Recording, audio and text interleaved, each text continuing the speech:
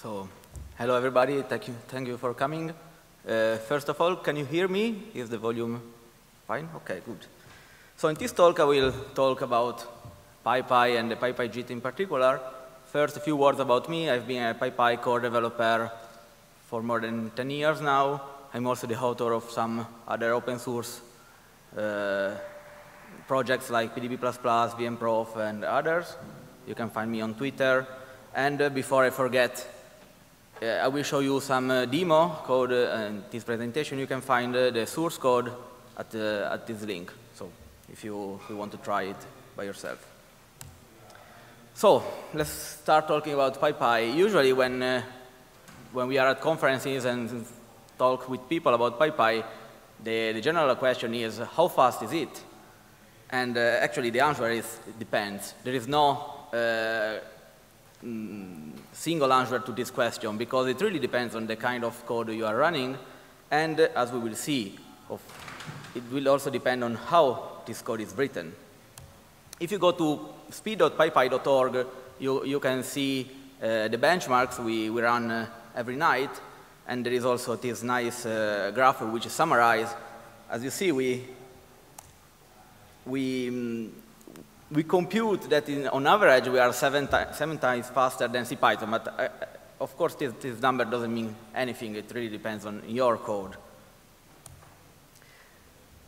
And as I will show in this presentation, the cool thing is that because of the way the JIT works, it is able to remove a lot of the overhead of abstractions in your code, which means that the better the code you write, the greater is the speed up against CPython.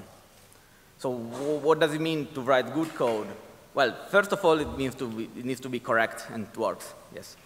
And then it's nice to have code which is readable, which is easy to maintain, which has a nice API. If you are writing a library, designing the API is very important, because this is how the user will use your library, and if the API is easy to use, well, your library is much better than the alternative. And of course, it would be nice if our code is fast, and in particular, it would be nice if by writing nice code which is readable and maintainable and etc., we don't impact the speed of the code. Usually, one way of writing good code is to make a good use of abstractions. Like, for example, it's something that we all do when writing code. We try to factor out common pieces of logic into functions. Then we group common pieces of data and behaviors into classes. We use inheritance to share behavior and etc. And yes, this makes the code better and more readable and etc. But sometimes this style of writing code has a cost, especially on CPython, as we will see briefly.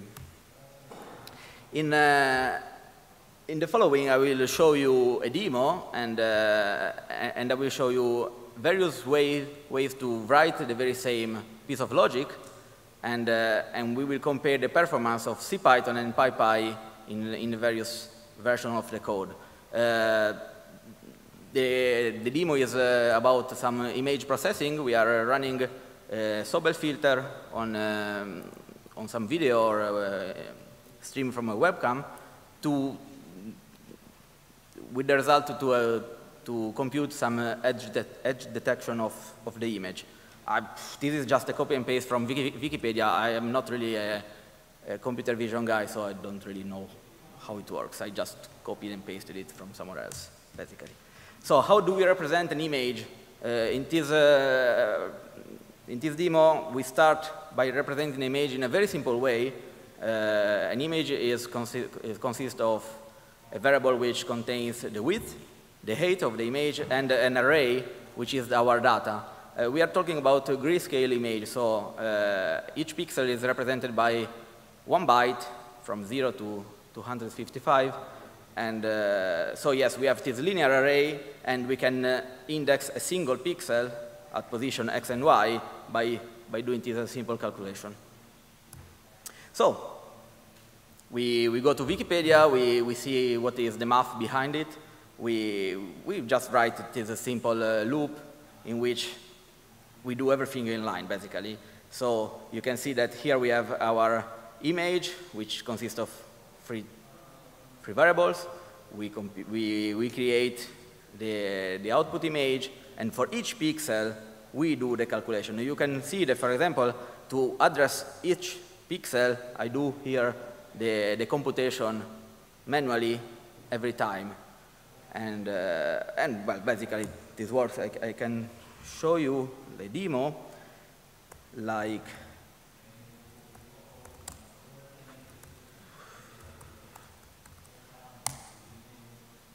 this is the program running on PyPy, and you see that it's kind of fast. It works on real time.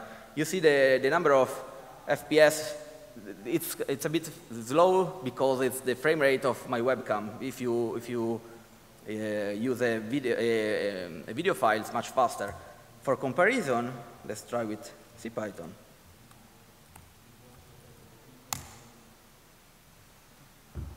Yes. It's not even too bad. I mean, more than 1 frame per second. Yes. From now on, I will avoid showing you the real-time image. I have also a quick program to benchmark the various versions of the code. So this is CPython, which does almost 5 frames per second, and this is PyPy, which does more than 270.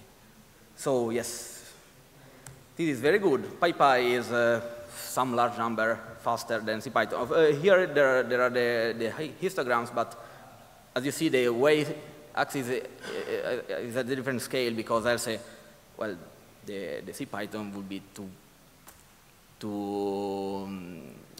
little to be seen. But yes, I mean, the version, this works, it's fine, but it's really bad code because, for example, here we have the logic for computing the index for a single pixel, which is repeated again and again, and it's very bad.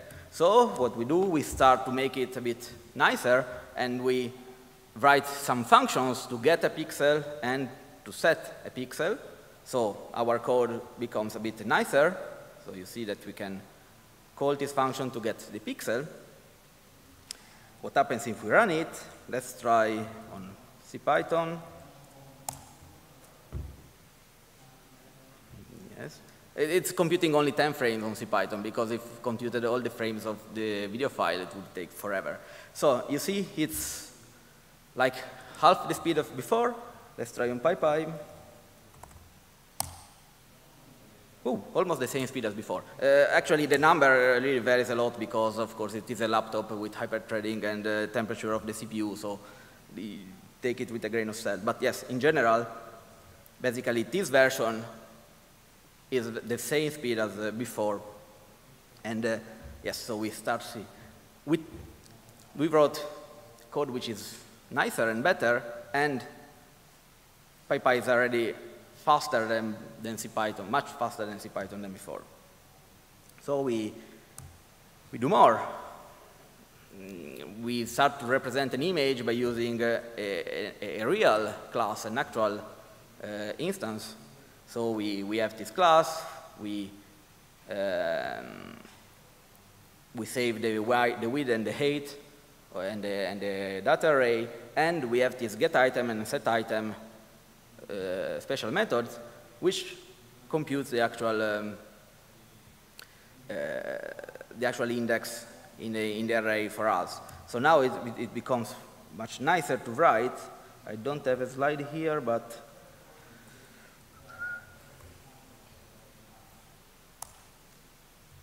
no, I think it's version 2. Yes. You can see here that we can index directly the pixel inside the image. And as you can guess, we run it on CPython,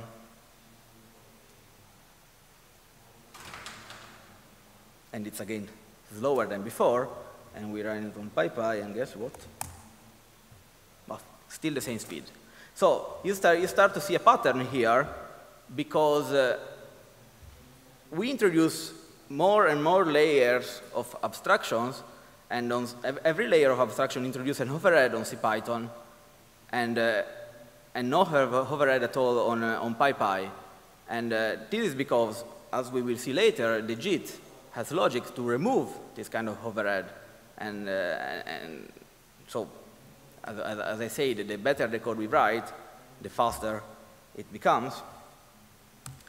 So now we want to make it even fancier, and we start to represent a point inside the image, like with a class, and we can add a point to another, so that we can compute offsets for the point.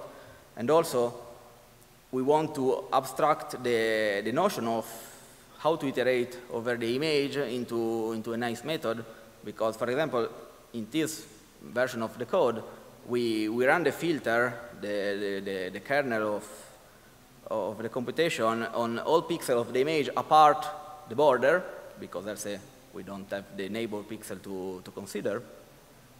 And but there are various possibilities and other ways to handle the edge cases. So we didn't want to put them in the for loops. Like we see in the for loop here, we have this range from 1 to h-1, which basically means to avoid the border, but it's much nicer to put it in a method. And as we see here, basically we return an iterator which iterates over all the pixels of the image by computing them using iterators.product. And so basically we can start to write our code in a slightly different way. For example, here you see that we iterate over all the pixels. We are only one loop instead of the two nested loops of before. And to compute the neighbors, we really can use a nicer syntax, because we can just say take the point which is 1 pixel right and 1 pixel to the bottom, and etc. And yes, I show you. On CPython, this starts to become very, very slow. Now I can even drink some water while we wait.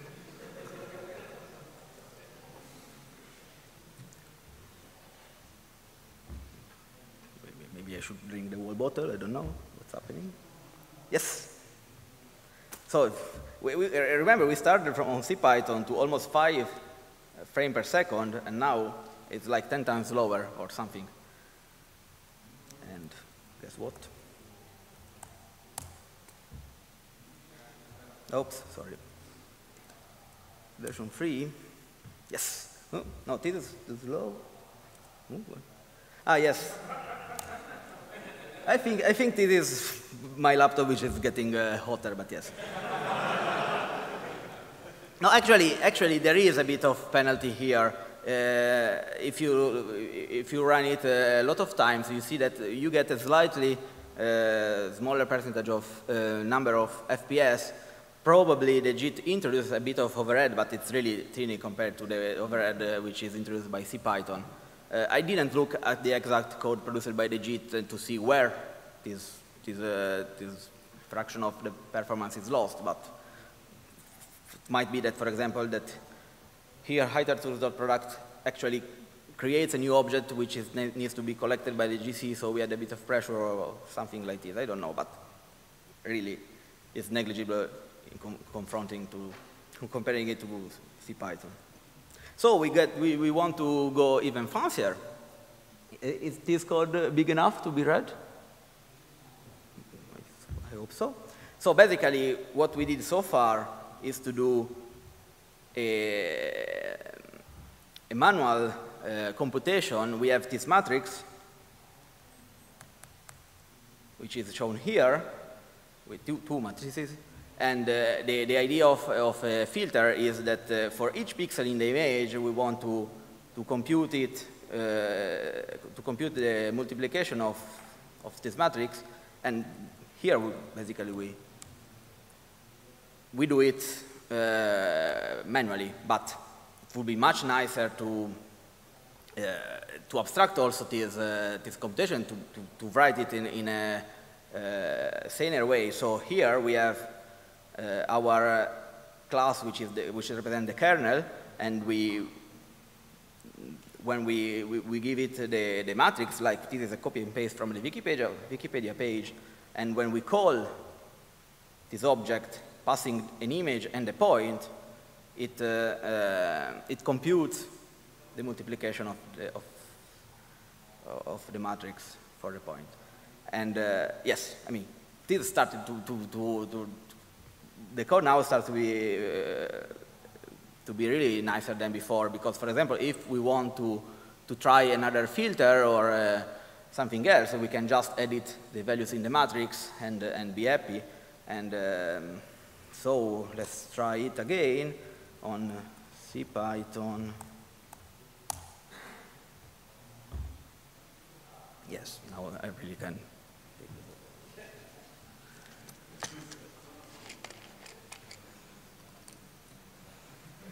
Yes, basically, I mean, the talk is scheduled to last 1 hour, but most of the time is spent in waiting for CPython to do its things.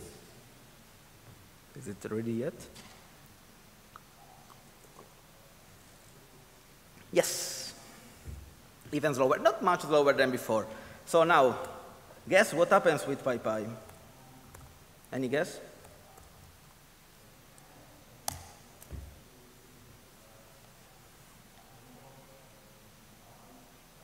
Nope. Now it's much slower, like 10 times slower than before. I mean, it's still faster. I mean, it's still much faster than CPython. If you start from this version of the code, you run it on CPython and PyPy, you see that it's 76 times faster, and you're happy, and you go to conferences to say that PyPy is really nice and it works. But actually, I mean, here we are running much slower than we could, because I mean, the title of the talk is Abstraction for Free. This is not free at all. So yes, we concluded PyPy sucks, and I'm a liar, and please go home. Well, of course not. Yes, basically, I will show you later why this happens, but the point is that the PyPy JIT works by computing loops, detecting loops, and compiling assembly version of these loops. But here, normally, when we have this kind of code, we have one loop, which is the for loop, and the JIT sees a list of operations, so it emits JIT code, assembly code for it, and this is run in a linear way, and it's, well, the CPU can do it very fast. But here, we start to have a lot of nested loops, and basically, it means that if you look at the generated code, when you are in the iterating over all the pixel, then you do the equivalent of a function call to the other loop which has been compiled by the JIT. And this kind of operation is slowish on PyPy. As long as you stay in one loop, it's very fast. If you jump between loops, it's still fast. I mean, it's still 70 times faster than CPython, but it's not as fast as if you stay in a loop. So one possibility to solve this issue is to unroll manually the loop. So basically, here you see that we have this function which creates a kernel function from the matrix I pass, and I'm using this PyPy tools module which I wrote, and it's available on PyPy, and it does nothing special. It's just a nice wrapper to generate code on the fly. And you see I'm generating a function which I call apply, which takes an image and a point, and I manually unroll the two nested loops here, and for each combination of j and I accumulate the value of the computation in this special variable, which I then return. And then, with this nice library I wrote, you can ask it to compile. Compiling this code is really done by running exec on the string, nothing fancy. And then I return it. Basically, if we pass this kernel, gx, it generates this kind of code, which you see is very, very similar to the code I showed you earlier, which I wrote manually. But now it's much nicer because the API of my library still looks like this. I create a kernel, and it automatically gives me the nice fast function. So let's try it again. I don't even try on CPython because you can guess now that it's utterly slow. And yes, we are fast again. Again here now I'm getting less FPS because probably it's really getting hotter. But trust me, earlier I got a higher result. So this is the final graph, and we see that PyPy is again 400 times faster. I mean 400 times faster than CPython, I repeat. So what did we learn so far is that on CPython, every time you try to be nicer, well, you pay a cost. Because Python is a dynamic language, and every time you call a function, it has to do a dictionary lookup in the global namespace, and every time you call a method on the class, it has to look up the method in the dictionary of the class, or of the instance if it has, and every time you multiply two numbers, it has to create a temporary value and this kind of overhead. On PyPy, we saw that the abstractions are almost free. Yes, there are a bit of overhead from the first to the last version, but it's not much, and it's something that you can pay quite easily, but if what you gain is much nicer code. So in the second part of this talk, I want to give you a very rough idea of how PyPy is able to do this kind of magic and optimization. So we will see some example of code and see what the JIT produces. But I warn you, this is not a detailed explanation, and this is not even a completely correct explanation. I try to simplify things because I think it's easier to understand. If you are interested in a deeper and more detailed explanation, and even a more correct one, I gave a talk at some EuroPython ago. I think it was 2013 or something, and you can look at the slides or the video of the talk and well, look at it. So let's start from a very simple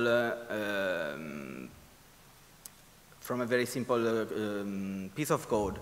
We have this function which computes the sum of n numbers, and it's, well, just a while loop. When you run it on PyPy, what happens is that at some point PyPy recognizes that we are running a loop, so we are running the same code again and again, and after a certain number of iterations, the JIT kicks in and compiles the code of this loop. And what produces is something like this. This is pseudocode, but I think you should understand more or less what's going on. The first thing to notice is that we are compiling only the loop. you see that there is no code for the 2 lines before the loop and for the line after the loop. We are running only the loop, and the loops in PyPy are always infinite loops. And the way you exit the loop is by failing a guard. What is a guard? In this pseudocode, I wrote the guard as assert. Basically, in the JIT code, we insert some checks here and there to ensure that the preconditions we assumed are still true. So, for example, if we pass an integer to compute, we have total and I and n, which are all integer variables, and we can produce a specialized version for this code, which is able to do an integer addition here. If we pass a float, well, the assembly code is no longer the same, because at the CPU level, we have different instructions for adding to floats or to integers. So the JIT will have to generate another one. And here you see that the guard is that we are checking that the variable we passed is actually an integer. And also, because of the semantics of Python, every time we do an addition of 2 integers, we need to check for overflow, because in this case, we need to switch to longs. I'm talking about Python 2.7 here. So you see that every time we do this integer addition, we also need to check for overflow. This is also a guard. So what happens is that in the normal case, you have a very fast loop which sums integers. These are really low-level integers. Like if you write a program in C, it's not like a fancy structure which is malloced in memory. It's really an int, a variable, which is stored in a CPU register. And as long as there is no overflow, everything goes fast. Also, you see that the condition of the loop has been turned into another guard here. So it means that at some point, this guard will fail, and this is how we exit the loop. And then there is a lot of complicated code in PyPy which switch back from the JITted code to the old interpreted one. So let's see what happens when things are more complicated. So suppose you have an if inside your loop, and in this case, every other iteration you do one operation, and every other iteration you do the other operation. What happens is that at some point we are on the loop, and after a certain number of iterations, the JIT kicks in and compile a version of the loop. But when the JIT kicks in, it sees only the iteration which is being executed now. So we only see one path through the code, not the other. So for example, in this particular case, we only saw the then branch of the if, but not the else. You see that here in the code which has been generated by the JIT, it's more or less like the one before, but we are asserting that we are in this branch of the code. The other is not considered at all. So what happens is that the next time you do the iteration, this guard will fail, and you get out of the JITted code. And there is special logic that checks that if a guard is failing very often, then probably means that it's worth compiling it again, as well. So what happens is that after a certain number of guard failures, the JIT compiles what we call a bridge, and basically it attaches another piece of assembly code to the code which was already in memory. We really go in memory and change the operation, the CPU instruction from being a jump to the JIT fallback code to a jump to the newly compiled code. So in this pseudocode, what happens is that we have 2 different bridges. One is the main loop, and the other is the newly compiled bridge. But you see that one important thing is that we never do a merge after. So for example, this instruction, which is which is done after the if, here it's replicated both in the main loop and in the bridge. And this basically is one of the reasons why on PyPy you need to take warm-up into account when you are measuring your performance, because if the program runs for not enough time, you spend too much time compiling the various loops and bridges. After a while, not much. I mean, you see that on my example, a couple of seconds were more than enough for warming up. Everything has been stabilized usually, and all the hot path of the code has been compiled by the JIT, and you're happy.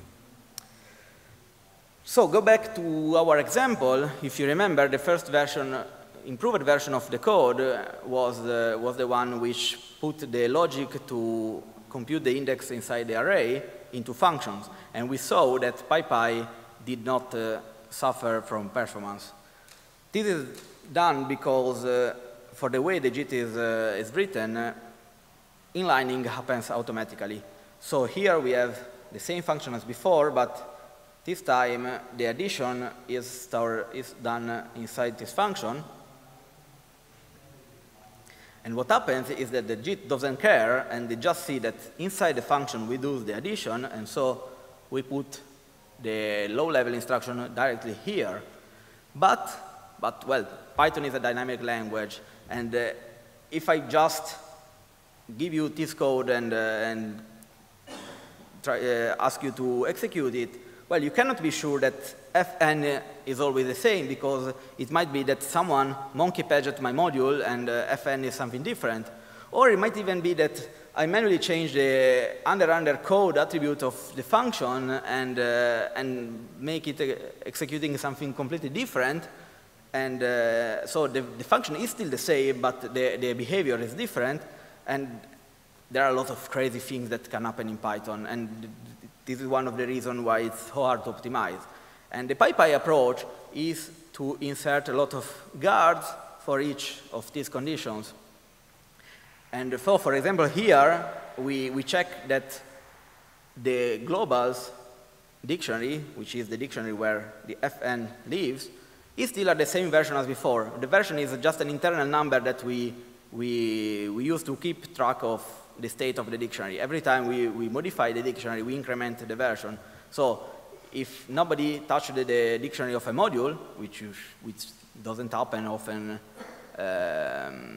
after the initialization and importing, well, this guard will never fail, and it will work fast. And the same thing for the under code of the function. But also note that we are smart enough that we put all these guards outside the loop, because the JIT has a knowledge of what's going on, and it knows that by executing these few operations, we cannot change the globals and we cannot change the fn code attribute. So basically, we move the guards out of the loop, which means that when you enter it, it does a couple of quick checks at the beginning, and then in the inner loop, which is where the time is spent, there are no guards, or few of them. And now you start to see why the version in which we had the two different loops compiled was slower, because we need to do these checks again and again every time we enter a compiled loop function. The same for classes. So for example, here we have the class point, which has two attributes, and I can compute the distance from the center by calling this function from the math module. And suppose I have a list of points, I want to compute the total distance. And here I insert more and more guards, because in Python a lot of things can change, really. So here, to make sure that the code inside p.distance is really this one, I need to check that the global dictionary didn't change, that the dictionary of the math module didn't change, that the dictionary of the point class didn't change, and that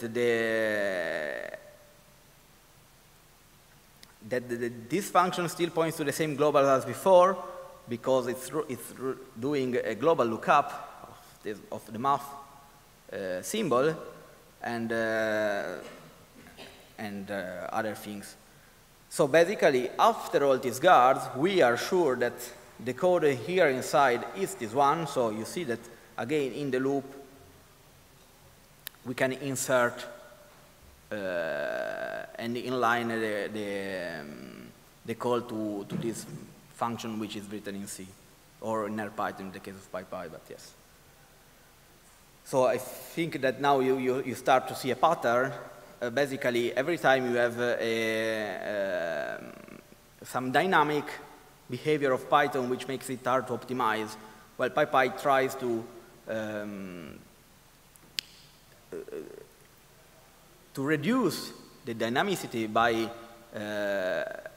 by putting guards and hoping that the situation doesn't change, which is very often it's true, because, for example, modifying the fn, the code attribute of a function never happens. But if it does, PyPy is still correct.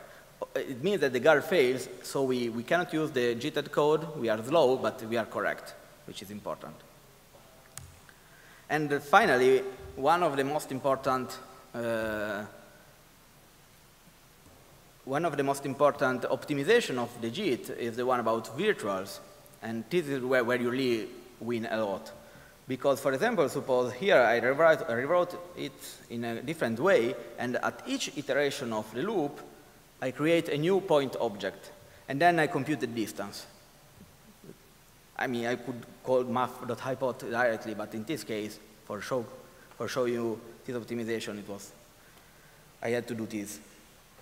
What happens on CPython? It means that at every iteration of the loop, I create the new object, so I do a call to malloc, and then I call the init, and I set the x variable to I, the y variable to I plus 1. Then I call the distance, so I do another method lookup, and etc. And you see why you are paying a lot of performance. What happens in PyPy is that PyPy recognizes that here, at every loop, we are creating this point object, we are calling a method on it, but we are immediately destroying it. It never escapes the loop. So the JIT is smart enough to explode the structure of the point object into two local variables. So instead of creating an object in memory and storing x and y in memory, it stores them, for example, in some CPU register.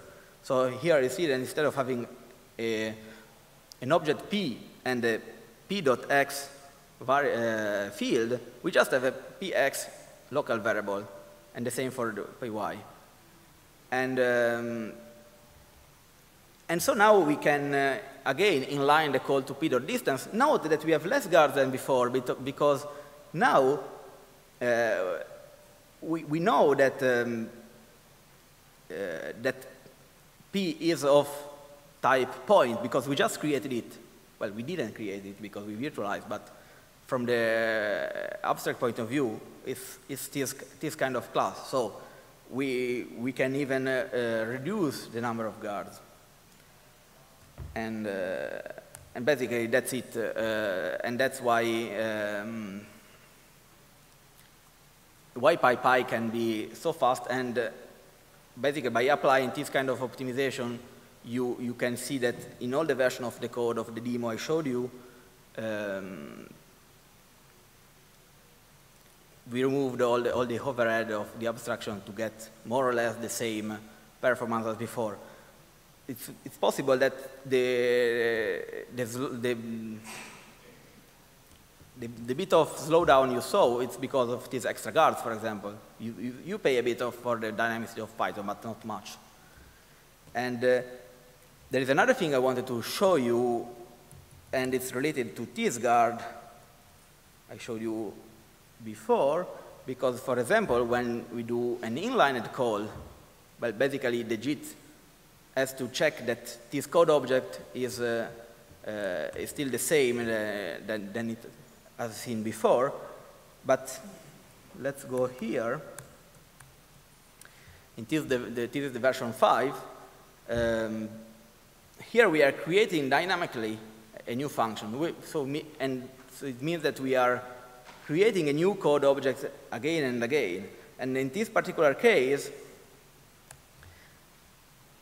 PyPy is fast because this function is created at the global level. So we create only once, and the JIT always sees the very same. But if I modify the code, actually I didn't try this, and I hope that my theory is correct. But I'm quite sure it is.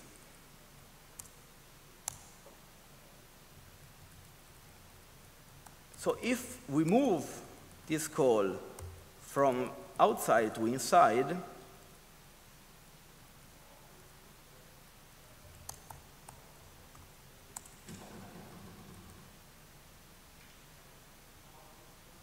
something like this, then it means that every time the JIT will see a new code object, so it cannot apply the same optimization as before,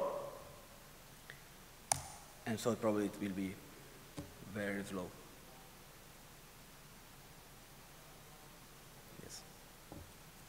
So this is an important thing to know because I have seen it in real life code, which maybe creates classes inside functions or things like this.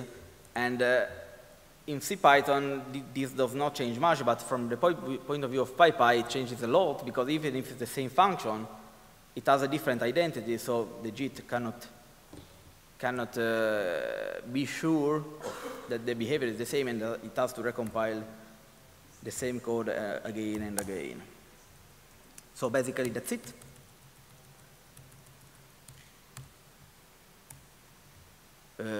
There are more PyPy events here at EuroPython. Tomorrow we will run the PyPy help desk, so you can come and ask us questions. On Friday there is a talk about the general status of PyPy, which will be done by Armin, who is here. And I don't know what he's talking about in particular, but yes, if you are interested in PyPy, you might be interested in coming. Or you could just stop us here during the conference and ask us questions, because, well, I'm happy to answer all the questions you have if you want. So if you have questions now, first of all, let's thank our speaker for the presentation. Thank you. And we have time for questions.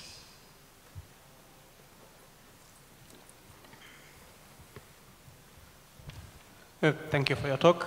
Wanted to ask, why do you need to check the version number? Is it not enough just to check that the code pointer is still the same? Sir, could you speak slower because I didn't understand? Why is it not enough to check that the code pointer stayed the same? Why do you also need to check the version number of the globals? Why is it not enough to check the version number? Why is it not enough to check that the code pointer stayed the same? Because the dictionary might change. Maybe the same dictionary, but the content of the dictionary has changed.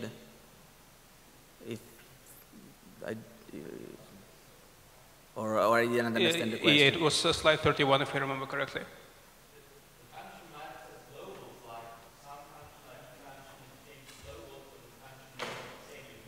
But it would still have the same code pointer, because we're also checking the code pointer.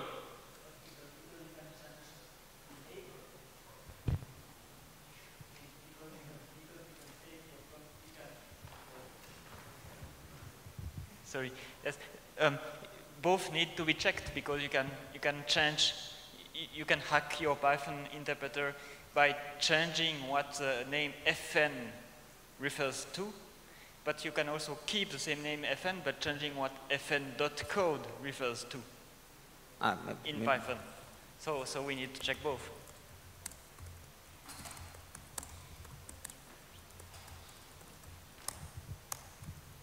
I don't know if this answers your question, but let's try. So now foo is free, but if I can do this,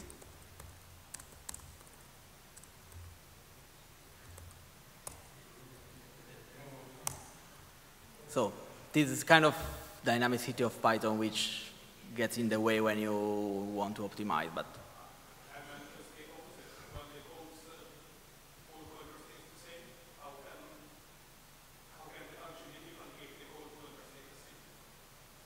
Ah, I see. Well, for example, you could have the two functions with the same code object but different globals, so it's easier to check for the function object. But or maybe you have a global lookup of a constant, and then you want to check for well, that the constant is still the same, basically. Hello, thank you for the presentation. I have a question about the benchmarks you showed earlier. I think it's kind of an unfair comparison because most CPython developers would not represent an image as a list of lists or import array. A sane developer in CPython would go straight to NumPy for this. So I was wondering if you had benchmarks or comparisons against NumPy, and how does PyPy compare in this case? Yeah, I didn't try. I mean, yes, this was not the point of the talk. Yeah, I know that if you write CPython, you probably can be much faster by using NumPy or some specialized library. But sometimes you just need to write your Python code, and which is not in some library, so it's useful to know that what you pay and what you don't pay. It was just an easy example to show, basically. Hey, going back to slide 31, I think it was. You're assuming essentially that you're running single-threaded there. How do you cope with the world changing asynchronously? So somebody could, in another thread, change one of the built-ins. I mean, that would be an insane thing to do. What happens with threads? So you've got your loop. Do you periodically check that the state of the world hasn't changed, or? I don't know. Armin, do you know? So yes, what occurs if you have a small enough loop, then the loop can be written in such a way that you know that it's not going to release the GIL. So as long as GIL is not released, then you use the fast path. And for the case where you call something and maybe the GIL has been released, then after the call returns, you need to do the checks again.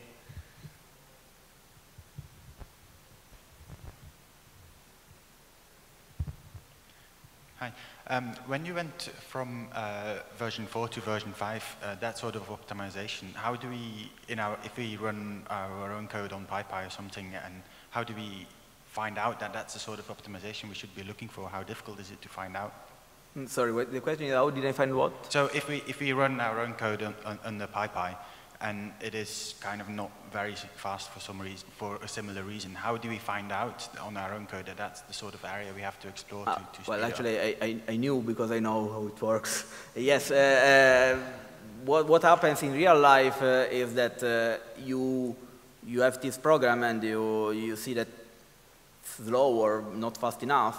So what I usually do is first to profile, like for example using vmprof to see where we spend most of the code. Then there is a tool to look at the code produced by the JIT, and if you know what are the optimization which you expect to be done, and you see that one optimization is not applied, it doesn't apply, then you have a hint of what's going on.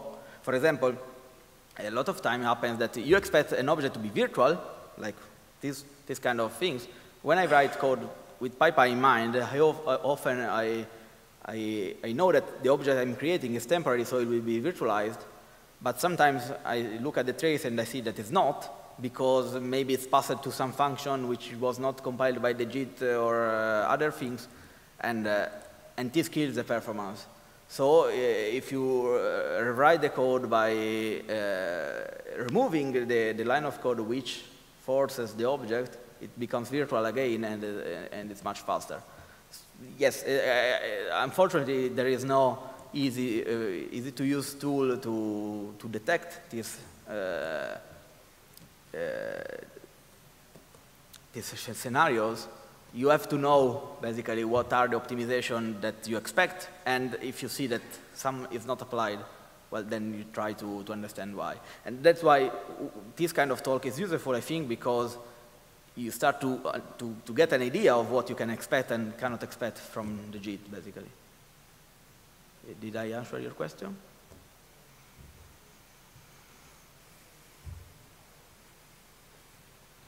One more in back.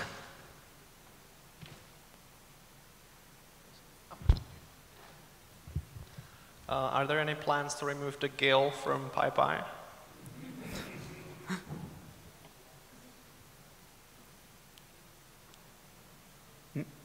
Sorry, was it a question? Are there any plans to remove the GIL from PyPy? The author of PyPy? Plans to remove the GIL from PyPy, the global interpreter lock? Yes. Okay, then I understood completely different question, yes. Yes, there is an ongoing branch, but I don't know much about it, and probably you should come to the Friday talk to to know more.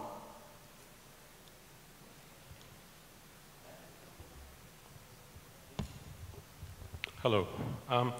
You had some guards about asserting that an integer doesn't overflow, but I don't think you can guarantee this unless you can solve the halting problem. So if the guard fails during the loop, does it just revert to plain Python code, or what happens then? So the question is, what happens when a guard fails? Yes, inside the loop there was a assert that the integer doesn't overflow. Yes, basically. But you can't know this ahead of time, so.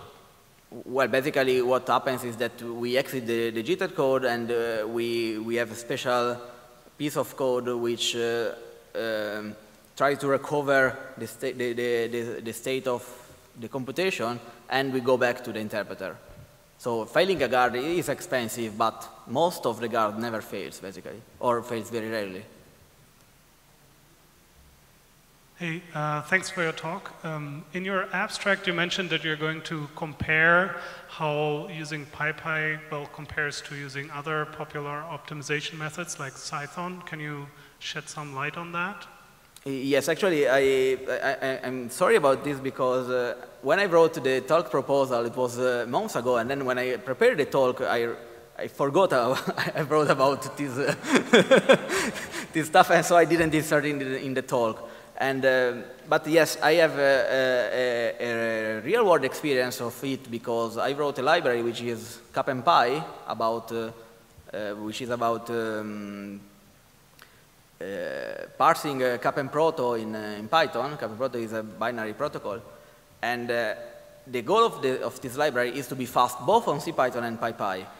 And it was hard because, as you saw, the two interpreters have very different performance characteristics. So what I ended up doing was to write pure Python code, which was very fast on PyPy, but then I annotated it externally with Cython annotations. So basically on CPython, I compile the pure Python code into Cython code, which is a bit faster. And on PyPy, I just run the pure Python code, which is much better. In general, when you are running code on PyPy, if you have to choose whether to run pure Python code or the same code written in C, pure Python is faster because the JIT has more knowledge about what's going on. And there have been a couple of places in which I could not find a version of the code which was fast on both implementation, so I had to write two different versions, one for PyPy and one for CPython, but yes. Hey, so in this example, it's pretty small. Okay. How well does it work on sort of real-life complex code when a lot of, let's say, in each trace, a lot of levels are traversed, a lot of functions are called, like 10 functions deep? Do you have a rule of thumb how far it works? I don't have a precise answer, of course, because it really depends on the kind of code. But I have seen real-life code in which PyPy is 10 times faster than CPython. But sometimes it happens that you start from an existing piece of code, and you try PyPy and it's slower, and then you look at the traces, for example, this is what I did at some point, and I saw that something that I expected it to be optimized was not, and by tweaking a couple of lines of code, I managed the code to make the code 10 times faster or something like this. In this particular case I'm talking about, the problem was that there was a dictionary in which the user mixed the Unicode and string keys, and which is fine in Python, but in PyPy we have a special optimization that if you have a dictionary whose keys are only strings or only Unicode, you get a specialized implementation. But if you mix them, you get the non-specialized lower implementation. So in this particular case, by switching to using an homogeneous type for the key, I got it much faster. But yes, I don't have any magic rule to make a generic piece of code faster. Hi, what developments can we expect for the JIT in the future? Can you make it, for example, more intelligent to handle the example you showed at the end, where you moved the code around to handle that better? Sorry, the question is, what do I expect for the JIT in yeah, what new developments you can implement there, and what we can expect in the future? Sorry, I didn't understand. Maybe yes.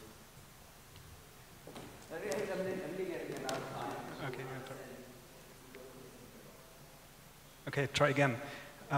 What developments can we expect for the JIT in the future? Can you make it more intelligent so that it handles your last example, for example, better?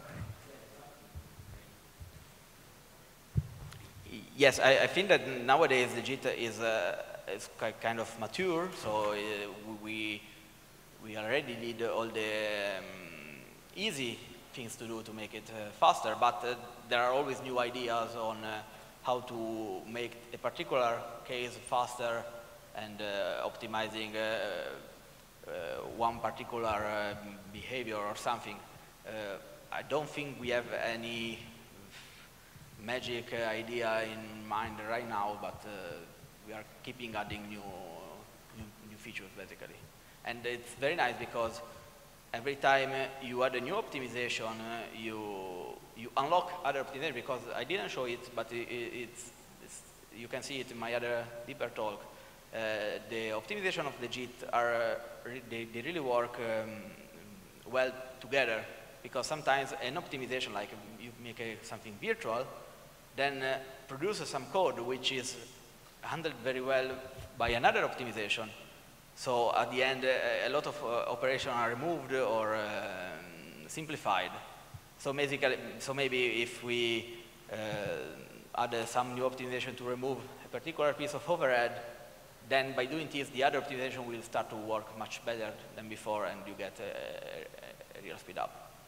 But yes, I don't know how to answer this question more precisely, basically. And if we don't have any other questions, I think we can thank our speaker once again.